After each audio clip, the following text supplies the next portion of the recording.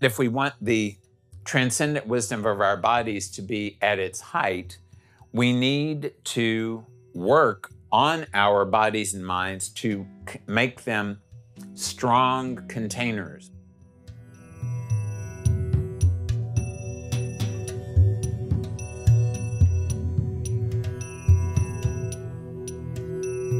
Welcome to Living with Reality, a podcast featuring archived teachings and modern conversations with Dr. Robert Svoboda, brought to you by the Be Here Now Network. Living with Reality explores Ayurveda and other wisdom traditions of India, which Dr. Svoboda has been studying for nearly 50 years. For more information, please visit BeHereNowNetwork.com/Dr. Svoboda. That's DRSVOBODA.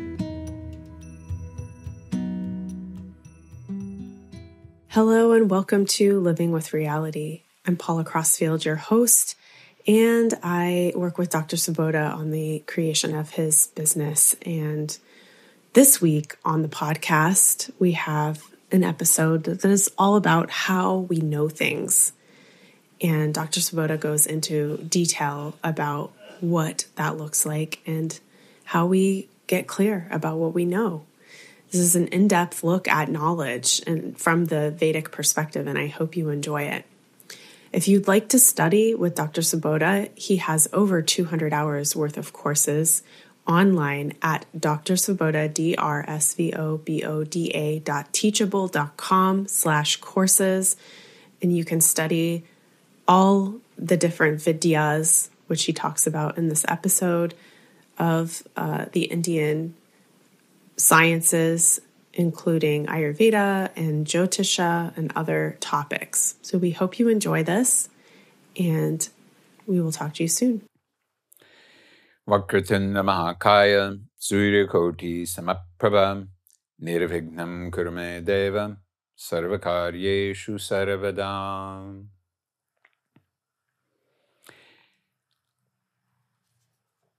Of the many different words in Sanskrit for knowledge, possibly we can divide them into three groups. One is the group that comes from the root ma, which means to measure. The word maya comes from that same root ma, because maya is that which can be measured, that which is always measuring. Measuring is maya, basically. When we take ma and we add the prefix pra to it, pra offering meaning in all directions or thoroughly, we get prama, and prama means the correct measure. It can also mean true knowledge. And from that we get the word pramana, which means a method of obtaining knowledge. Now, all of the different Indian sciences have their own set of pramanas. And in Ayurveda, which I know the most about, there are 4 pramanas, so 4 methods of obtaining knowledge. And obviously, we're trying to obtain accurate knowledge. Why are we trying to obtain accurate knowledge? Because, as Vimalananda was always fond of saying, it's always better to live with reality, because if you don't, reality will eventually come and live with you. So it is always useful to deal with reality. We're living in an age in which living with reality is not so popular. It is much more popular to live with imagination, like the imagination that that things that are happening, that we are being told by the media are happening, and we get them into our heads that they're happening, but they have nothing whatsoever to do with the reality of whatever is actually happening. So we have to try to avoid that if we don't want to find ourselves out on some conceptual limb, sawing it off and ending up in a much worse condition than we were when we started. So the 4 pramanas that Ayurveda has are these: Pratyaksa, Anumāṇa, Upamāṇa, and Aptavakya, or Aptopadesha. Pratyaksa is the most important, and Pratyaksa means Pratyaksa, it means in front of your eyes. So Pratyaksa means personal experience. Using your senses to identify something. If you take a chili pepper, you put it in your mouth, you bite into it, you will notice that the chili pepper is hot. You cannot pretend after that it is sweet. You cannot pretend that it is salty, unless it happens to be a pickled chili pepper. You cannot pretend it is anything other than spicy, which is what it is. If you see something, if you hear something, you are getting direct perception, direct experience, and this is said to be the most reliable method of knowledge, except, of course, that sometimes your sense organs don't work properly. So what if, in fact, your sense of taste has gone screwy and you bite into the chili and it tastes sweet? You will be experiencing something that will temporarily be real in the sense that your body is going to be reacting to that, real for you, but it's not going to be real for everybody else. You can go around preaching to all and sundry the gospel of the sweet chili, and people are not going to believe you because they will be biting into chilies and saying, like the other multi-billion people population of the world, I taste it as being spicy. And this is why we have that English proverb, believe only half of what you see and none of what you hear. So we ideally are able to make our senses sufficiently refined and our power of discernment sufficiently well cultivated that we can be able to identify when we can rely on a particular sense perception and when we need to be suspicious of it. Usually, a good test is whether you feel in your gut intuitively that something is accurate, that perception that you're having is an accurate perception. This is not foolproof, but it's certainly better than simply using your rational mind to think about it or your emotional mind to emote over it. This is why Vimalananda, my mentor, was always fond of saying, Anubhav Siddha Karo, which means make your experience siddha. That word siddha has a number of meanings, but what he was, in this case, it would be perfect your experience. Whenever you are using your sense organs, make them work as accurately as possible, interpret them as accurately as possible, and continue trying to refine them. Don't ever assume that you've got to the point where you are completely refined and that your perception is ultimately accurate. He used to say that a rishi, and the rishis were the great beings who perceived, who saw the hymns of the Veda. Rishir darshanat. A rishi is, we call a person of rishi because they can see. And he used to say that you could call them rishis, but an even better term for them was Maha-Anubhavi or Maha-Anubhavi. That means a great experiencer. Someone who has experienced so many things and experienced them in so many contexts that that individual never has any kind of distortion when it comes to perceiving things accurately. So this is a rishi, of course. You and I are not at that state, but we can strive to make our perception as accurate as possible. It's always very important to remember that no matter how accurate our perception is, it is only a teeny tiny, itsy bitsy fragment of what there is to perceive.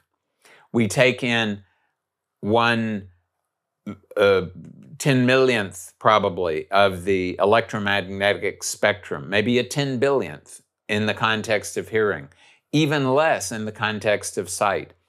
We can't smell as well as so many other animals. We can't taste as well as other animals. But in spite of that, in spite of the fact that we're just taking in tiny, tiny fragments of what we could take in with our sense organs, and we're doing that because, of course, if we took in everything, it would overwhelm us and it would be meaningless. We're always trying to take in the information that we need to have for our own personal benefit as individuals. And as our 5 organs of perception have evolved, they have evolved what are called in the Sankhya philosophy tanmatra. Tan means that, and matra comes from that very root ma. Matra means a portion. So tanmatra means that portion of reality that this sense organ can tap into. And from those tanmatras have been derived our perception of the 5 mahabhutas, the 5 elements that make up the world: earth, water, fire, air, and space. But it's because we are experiencing pieces that we are experiencing only fragments of even earth, water, fire, air, and space. Now, it is noteworthy to me that in addition to the fact that we're only taking in teeny tiny amounts of what we could take in from the outer world, we are also compressing it dramatically in order to get it into the rational, conscious mind. We take in about 11 million bits of information through our sense organs every second. 11 million bits, of which 10 million bits are coming from the eyes and 1 million bits from the ears, and less, 100,000-ish bits from the various other organs. Of these 11 million bits, the conscious mind can process 50 bits per second. So 11 million down to 50. This is at least 5 orders of magnitude that is being compressed. I mean, we know about what happens with compression. You compress a photo into a JPEG, you can compress an audio file into an MP3, and lots of details are lost. And that compression is nowhere near in this similar kind of ratio. So the conscious mind is able to deal with only a tiny amount of what the sense organs are taking in. The rest of the body is responding to this via the subconscious and unconscious minds. And this is why intuition is so important when it comes to really knowing something, because that intuition is employing the vast majority of the data that our sense organs are taking in. So, Pratyaksa is the most important pramana, but it's not the only one, because we can't have experience of everything all the time. We also have to be able to employ other methods. The next method that is regarded as being worthwhile in Ayurveda is Anumāṇa. And Anumāṇa means emphasis. And the traditional example of this is yatra yatra dhumaha tatra tatra vanhihi. Wherever there is smoke, there is fire. Notice the way in which this particular syllogism is structured. It does not say sometimes there's fire when there's smoke. It does not say whenever there is fire, there is smoke, because sometimes there is no smoke coming from fire. But if you see smoke, and if you're sure that it is smoke, if it is not a cloud, it is not steam coming off of some power plant somewhere, it is not a flock of tiny insects that look like smoke, or birds that are far away and look like smoke, or bats. If it is really smoke, it has to be coming from fire. We may not be able to see the fire. We may not be able to hear or otherwise perceive the fire. But if there is smoke, there has to be fire. So this is where inference is useful. If we know that smoke is always associated with fire, then we can know that there will be fire even if we only see the smoke. This is very useful in Ayurveda. If you see a symptom that is always associated with a particular disease, for example, in the case of primary tuberculosis, almost always there is a rise in temperature in the evening. And this often is the first sign that somebody may be suffering from tuberculosis. There are other situations like this. Very, very commonly, someone who starts to urinate a lot and who urinates a lot at night, especially if it starts to happen suddenly, this often is the prodromal symptom of diabetes. So there are a number of, they may not be absolutes like the smoke and fire thing, but they may be sufficiently pathognomic that it may be able to assist us to make a valuable diagnosis. So, inference. Where there is this, there is definitely this. Where there is one thing, there is then the next thing. All we have to do is make sure that we have the right connections between the right things. The third of the Pramanas is Upamāṇa. And Upamāṇa means analogy. An analogy is where you can't draw a you can't have personal direct experience. You can't draw a direct connection like with inference. But you can say, it's like what happens in this way. And that can assist you to get a general idea and possibly a visionary, a visual concept, a picture of what the reality is. In Ayurveda, a common example is how we describe the way the tissues in the body get nourished. And depending on the tissue, it may employ one or more of these three ways. One way is called the Kshir Dadi Nyaya. Kshir means milk, Dadi means yogurt, and that means one of the entire dhatus is converted into the next dhatu. So it is said, for example, that rasa, the first dhatu, the first tissue, the first dhatu, is converted into rakta, into blood, kind of in this way. So if you've ever made yogurt, you will know that you boil up the milk and you let it cool slightly, and then you add a little bit of the yogurt starter, and then you put it in a nice warm place and you leave it overnight, and the next morning it has turned into yogurt. So we can understand by analogy that this is somehow kind of what happens when the plasma in the blood is turning into the blood itself. This is not exact, but it gives us a framework in which we can employ other perceptions to try to get a closer picture of what's actually happening. The next is the Kedari Kulya Nyaya. And Kedara means a field, and Kula or Kulya means a channel in a field. So it's the law of the irrigation channel. And that is that when water is poured into the irrigation channel, it flows into the channel, and then whatever plants happen to be along the channel, they are able to pick up the water, they suck up the water, and they are nourished by the water thereby.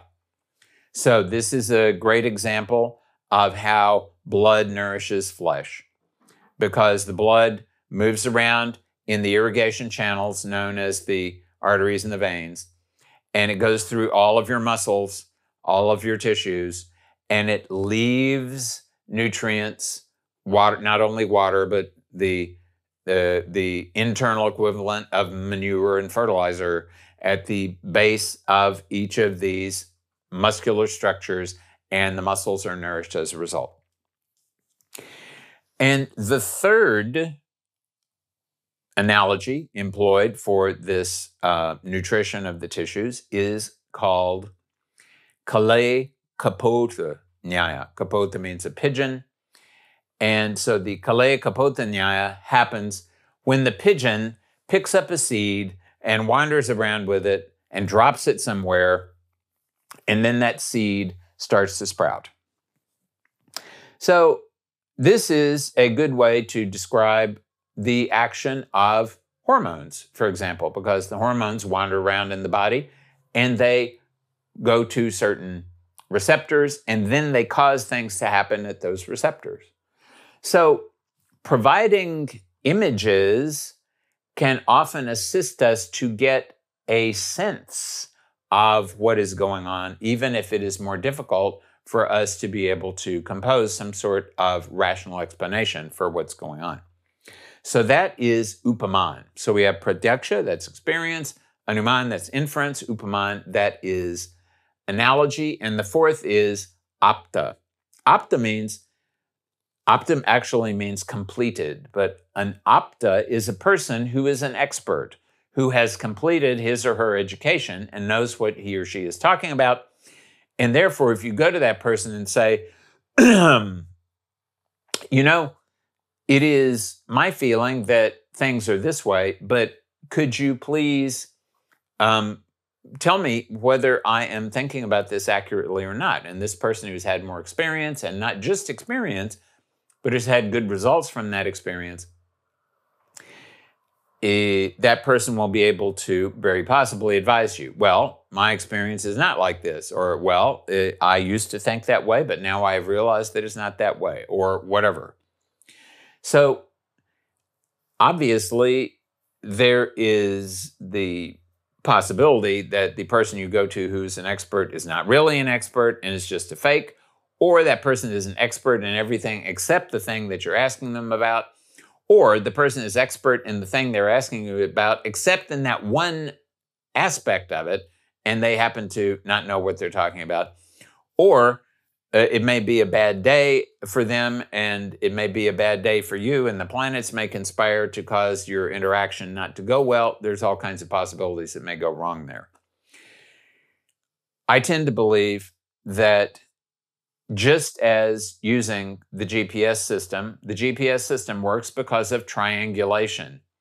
It takes 3 different measurements, and then it's able to identify where you are, because that gives you the 3 dimensions that allows things in 3-dimensional space to be clearly and precisely identified.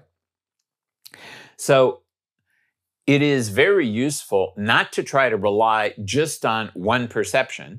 You can rely on one perception and one inference and one analogy. You can rely on one perception and one inference and one expert. You can rely on one perception from yourself, one perception from a friend, and the testimony of an expert. If you can get 3 different measurements that are giving you a similar result, then that provides you a certain confidence that at least for that moment, you're moving in the right direction. Now, the good news is that once you start moving in the right direction, you tend to morphogenetically cause things to continue moving in the right direction. This is the benefit of inertia. The negative part of inertia is that when you're stuck somewhere, then you're stuck. The positive part of inertia is when you are moving in the right direction, you will tend to continue to move. Inertia is both static and dynamic. If you are immobile, you will tend to remain immobile. If you're moving, you will tend to remain moving. So this is a tendency towards continuity. So once you start to really get the pramana down for you, and once you start to really be able to, by testing and by exercises and by experiments, to know what it is you actually know and to be able to distinguish between what you think, what you feel, and what you actually know, then you can start moving in the direction of really possessing vidya. And that word, this is the second of our words, meaning wisdom, knowledge. And vidya means real, honest to goodness knowledge. And real honest to goodness knowledge is something that is not just you, it is you are taking advantage of something that is beyond you as well. The word Veda, the four Vedas, Rig, Yajur, Sama, Atharva, that word Veda comes from this Sanskrit root vid, which means to know. Another word that comes from vid is vidya. So vidya is a word that means a body of knowledge that is well developed, but that is not just a bunch of data that has been collected together. It's a body of knowledge that has prana inside it. Prana is inspiring it. It's a living body of knowledge. It's a goddess. There is a vidya for each of the different classical sciences of India. I like to call the natural process of the universe that promotes healing in all living beings, I like to call that the Ayurveda. So this process is present on the entire earth. Everywhere there are living beings, whenever that living being goes out of balance, there is a force that is driving to try to make that living being come back into balance. I like to call that the Ayurveda. That is the embodied goddess of life who is trying to make life remain intact in whatever that particular organism is. If you are studying divination, Jyotisha, then what you are really doing is you are trying to make yourself a vehicle for the Jyotir Vidya. Jyotish means light. So you're trying to make yourself a vehicle for the lights of all the different the luminaries, the sun and the moon, all of the stars, all of the different things that happen in the sky. You're trying to become a vehicle for not the surface things, but the meanings behind them, so you can use that knowledge can speak through you in order to assist people with their concerns. Similarly, if you are a physician, then you should be not trying to do things on your own, not trying to use your own cleverness, but trying to allow yourself to become a conduit through which the Ayurveda can flow, so that healing energy of the universe can actually do the healing. In the Charaka Samhita, which is the most well-known text of Ayurveda, there is a very clear statement that since the beginning of time, no doctor has ever healed any patient. It is nature who heals the patients. So we are trying to, once we get to a place where we can understand what is right and what is wrong, we can identify at least reasonably what is true and what is false, then we can start to become good vehicles for whatever vidya we're trying to work with. There is the Vastu Vidya. There is the Dhanur Vidya, that is for working with or Swara Vidya, working with the prana in the body. There is the Nritya Vidya, working with dance. There is the Gandharva Vidya, working with music.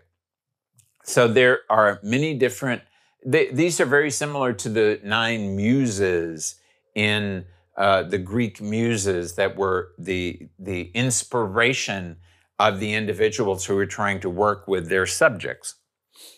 So this kind of knowledge, vidya, is real knowledge, because even though it has been textured in, it has been constructed in, it has been structured in, you and all of the all of the preparation that you have made in your organism to act as a host for this vidya.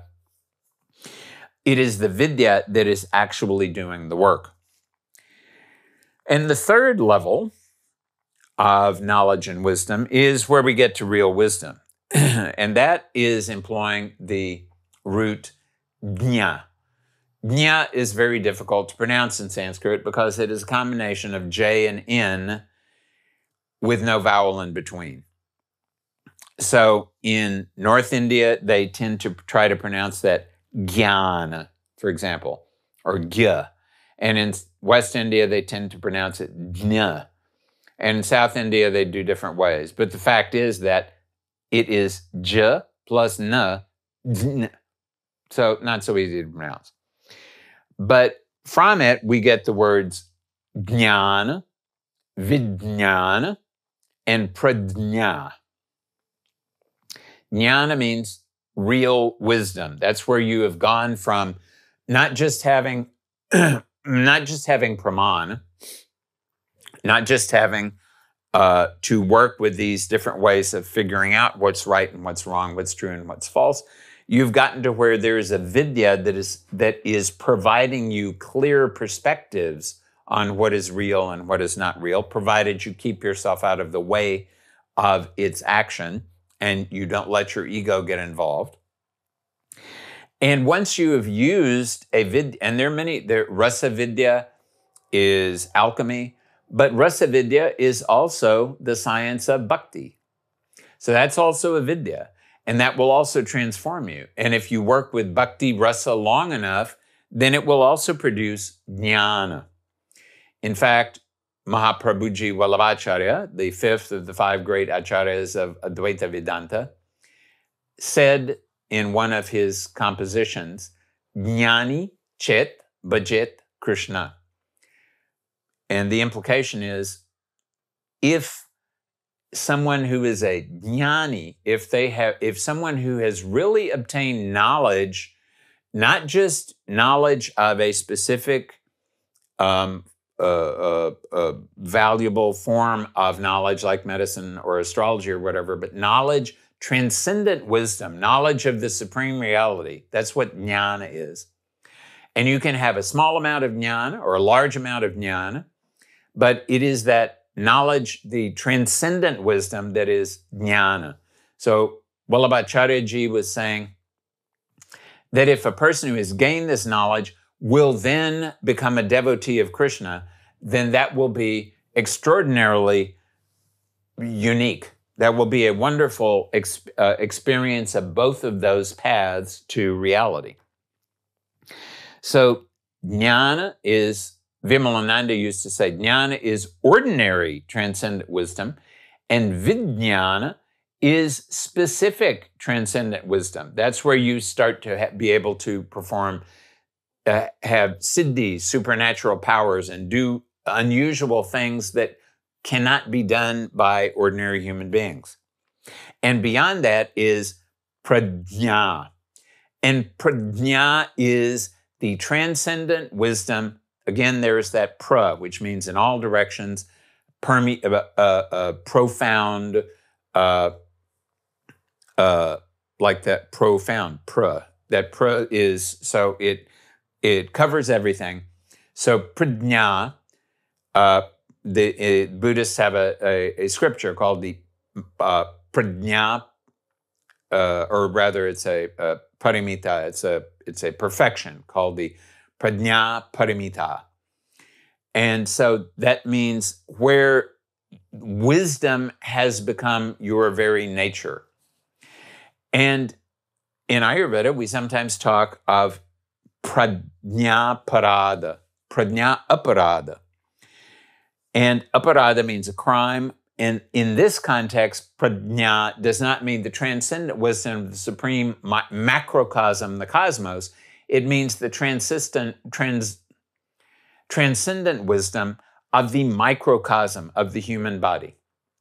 So prajñā parada is the ultimate cause of all disease. Why? What does that mean? That means that the body knows what is the right thing to be done for the body, But the mind, because of a desire either to enjoy something or not to enjoy something, prevents the body from doing what it knows it should be doing. So that is a crime against the transcendent wisdom of the body, and that leads to disease. And the reason that happens is because of upada, of having an allurement by something. So when you have an allurement, of course, you are allured only because your knowledge, your wisdom, and your alignment with reality has been compromised in some way, usually because of desire, some kind of desire. So if we want to become vehicles that are able to employ the Pramanas accurately, and if we want to become vehicles for vidyas, and if we have a hope of being eventually able to manifest to whatever degree prajna, and if we want the transcendent wisdom of our bodies to be at its height, we need to work on our bodies and minds to make them strong containers, because to control Shakti is a challenging thing to do.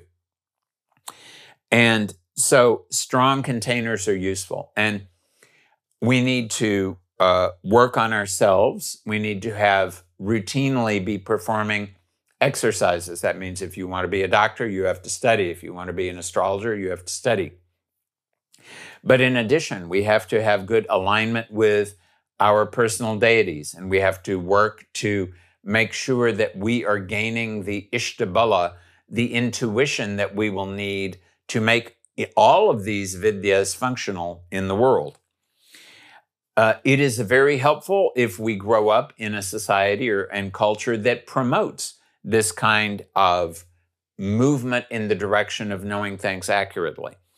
If this is not the case, then we need to create for ourselves. We need to have satsang with those who are similarly attempting to move their awarenesses in the right direction.